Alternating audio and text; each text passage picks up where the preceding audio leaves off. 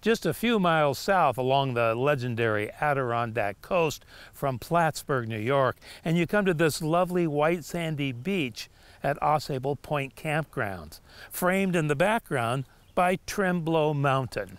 Now, Trembleau Mountain is probably one of the smallest and lesser well-known mountains of the Adirondacks, but back in the summer of 1978, Trembleau Mountain was thrust into the spotlight of national attention when tragedy struck at her very summit.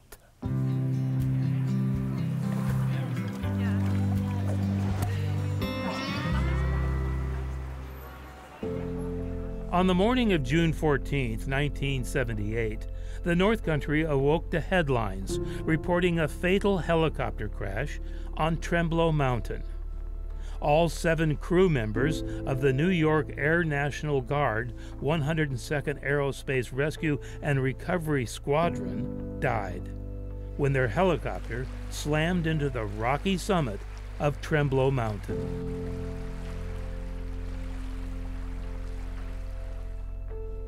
The rescue crew aboard their HH-3E Sikorsky, or Jolly Green Giant helicopter, tail number 85, like this one, were returning home to Long Island after practicing water rescues in Lake Champlain near the then Plattsburgh Air Force Base.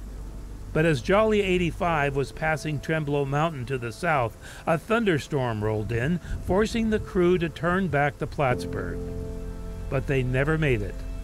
Jolly 85 clipped the bedrock summit of Trembleau Mountain before coming down hard, killing all 7 aboard.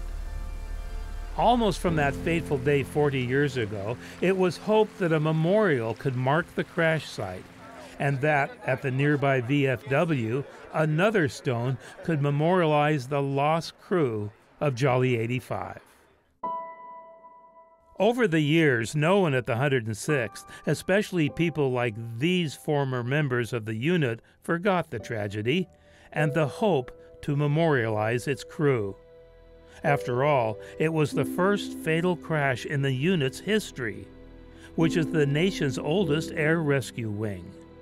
When somebody pointed out that the 40th anniversary of the crash of Jolly 85 was coming up on June 13th, 2018 to be exact, the ball started to roll.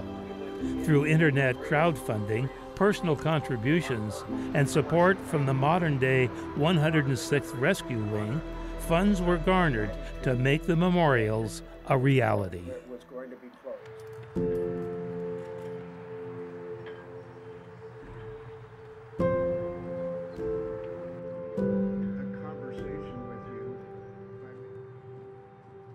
June 13th, 2018, 40 years to the day, a memorial service honoring the crew of Jolly 85 is held with all the respect and dignity befitting such an event.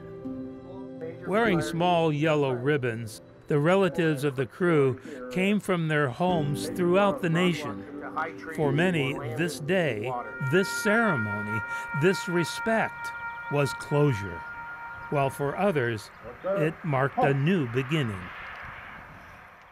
Yeah, I definitely grew up with the Air Force all around me, and I joined it to kind of learn more about what my dad went through and what he did, and kind of follow his footsteps and do the same thing. Today helps. Today's ceremony helped a lot. It brought back some sad memories, but it was closure. It was nice seeing the guys from the 106. So it's positive. It's closure. You know, going to the top of the mountain and seeing the crash site and the monument they have up there was closure for us. So we kind of know where he is. My middle namesake is Scott, so my middle name is Scott, and so I kind of carry on a little bit of his legacy with having his name as my middle name. And my mother always told me about him and told me that I was connected to him through that, and I actually have a picture of him in my wallet, actually, funny enough, that was given to me by my mom.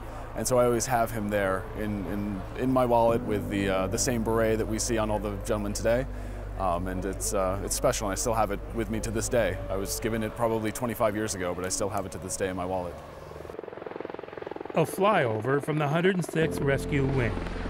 The C-130 Hercules and the HH-60 Pave Hawk overflew the ceremony before heading on to overfly the crash site. Then they turned south toward home, along a route Jolly 85 might well have flown 40 years earlier, almost to the hour. The ceremony here at the VFW in Keeseville lasted just a little over an hour, but the memories that were shared during that ceremony will last forever. People Near Here on Mountain Lake PBS is supported by Valcor Brewing Company.